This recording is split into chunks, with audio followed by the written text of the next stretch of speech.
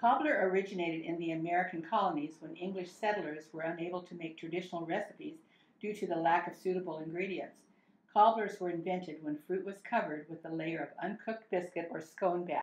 Juicy berries and a buttery biscuit topping come together in this easy-to-make cobbler.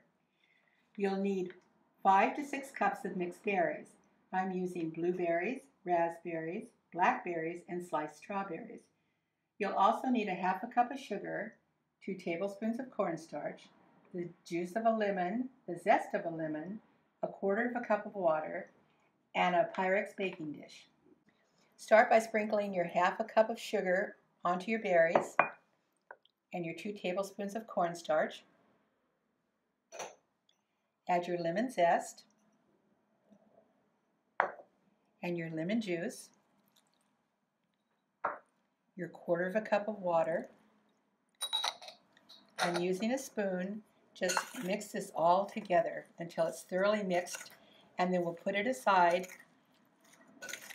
and then put it into our baking dish. Once everything is thoroughly mixed together, just pour it into your Pyrex baking dish.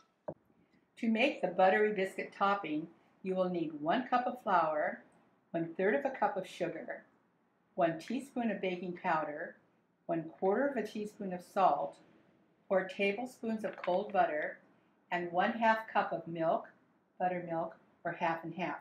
1 cup of flour, your teaspoon of baking powder, and 1/4 of a teaspoon of salt.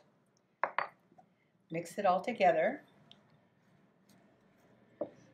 And now it's time to cut in your cold 4 tablespoons of butter.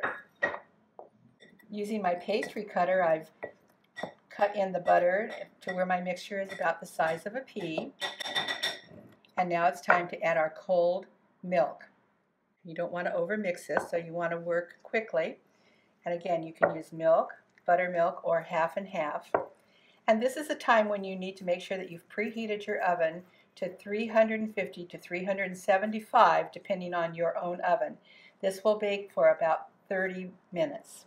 So our berries have been sitting and they've released a lot of liquid, which is exactly what you want them to do at this point. You spread the fruit evenly in your bowl. And now using your hand, because this is a very dense mixture, just kind of treat it like you would a drop biscuit. And just put big hunks of it around the fruit.